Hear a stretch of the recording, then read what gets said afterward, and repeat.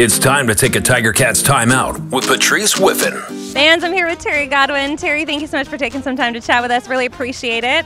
I want to start by pointing out your little outfit here. I feel like you've got a lot of style. Yeah. But take me through this. Okay.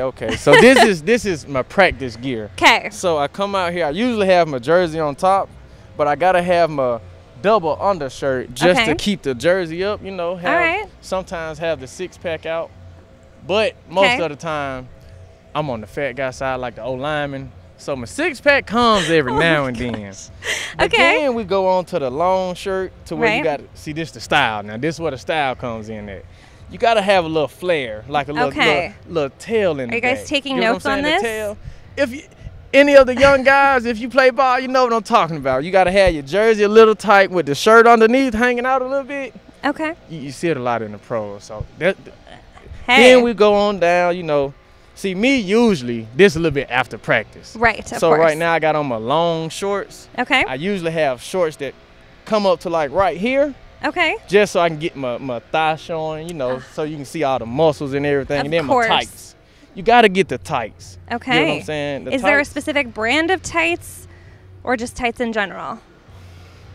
I mean, it ain't a specific brand. Okay. But just the style. Like, yeah, you know, it's all about the drip. Okay. You know what I'm saying? So it's like it's like a water drop. So you know how the water drop starts skinny and then it gets big? Of course. So we start small up top and then the drip comes in. Okay. You know what I'm saying? The biggest part is going to be the cleats whenever you see anybody.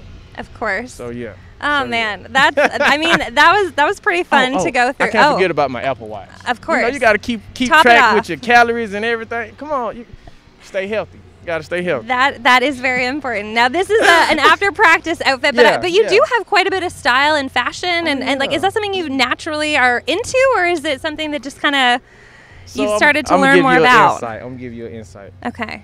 Back home, I have 3 sisters. Okay. And I'm the only guy. That's telling. All right. So I went from being like mainly sweats and t-shirt guy and slippers to when I got in high school, my older sisters, they was like, you're getting older, you can't keep just lounging around. You know, girls don't want to see that. They want to see you with clothes on. Okay. So, you know, I started dressing up a little bit. I got to college, got around some older guys, and they dressed up all the time. So I'm like, okay, I guess this is what you do as you get older. And then as I got older and I got to the NFL or whatnot, a lot of my closest friends, we would get out the house and just go down the street to the store, and they would put on a whole outfit. And I'm like, why y'all dressing up? But I came to realize it makes you feel good. Of course. The better you look, the better you feel. So for me on game day, if I feel good, I look good, I play good. And there is that correlation. Off the field to on the field. For sure. Yeah. Would you say that you are the best dressed on the team? Can you say that? So I'm gonna be honest. I would say I'm top 2. Top 2? Yes. Who's up there with you? I would give it to Congo to an extent. Okay. Only because, see, Congo, he has like this different vibe. Like some games he'll come where he has like a knitted sweater with his arms out, and it's like, you see, I can't fit that. You know what I mean? So I can't pull that style off. So it's like, I just keep it simple to the simple stuff. Okay. But me and Congo, I'll give it to us. I'll give it to us, hands down. All right. Well, this is going to be available for all of the players to see, so I'm curious to see if anyone challenges you on that. We have a home game this week, I'm just saying. And, you know, we come dripped out. So we're going to see. We're going to see. I got something in the bag for y'all this week, just for this. I got you. Can't wait. Cannot wait to see it. Okay, switching gears away from fashion for a second. You recently, we'll say, borrowed the TSN camera in the dressing room, interviewing some of your fellow players, fellow teammates, pardon me. What inspired you to do that? And also, do you think you have a career in broadcasting? Is that kind of the next goal? I mean, after the game, honestly, I just was so hyped up. And I seen the opportunity. Well, I would take you back. Actually, on the field, after we took the knee to end the game, I wanted the on-field camera, but he was like, he had to chase the quarterback, so he told me and promised that I can get it in the locker room. Okay. So once I got in the locker room, they upheld their promise, so that was good.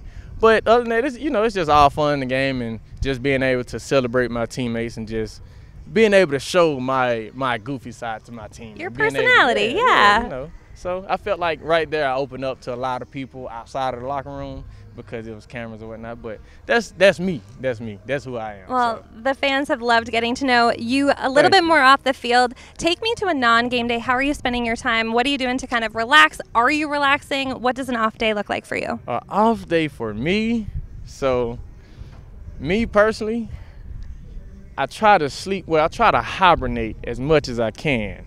So that off day, I'm going to sleep in to maybe like 8 o'clock, 8:30. Hold on, and 8:30 is sleeping for you? Yes. What time do you normally get up at? I thought you were going to say sleep until noon. No, I wish. Sleep until 8 a.m. Okay. Yeah, I can't mess up the sleeping schedule that bad. So on a normal practice day, I probably get up at like 6:30, 7 o'clock. So I get an extra hour and a half of sleep. So that's good. But the days off, like I said, I sleep into like 8:30. Wake up, give me a little breakfast. I come up here. Depends on the day. If we have a rundown the next day, I won't get a workout because I work out the next day. But I come in, I take care of my body, hot tub, cold tub.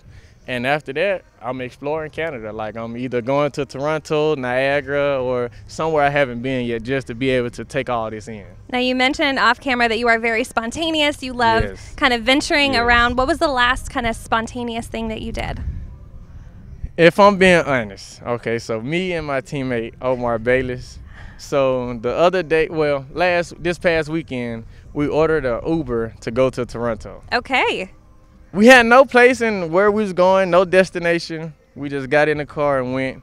And when we got there, we was like, we're in Toronto. What is there to do?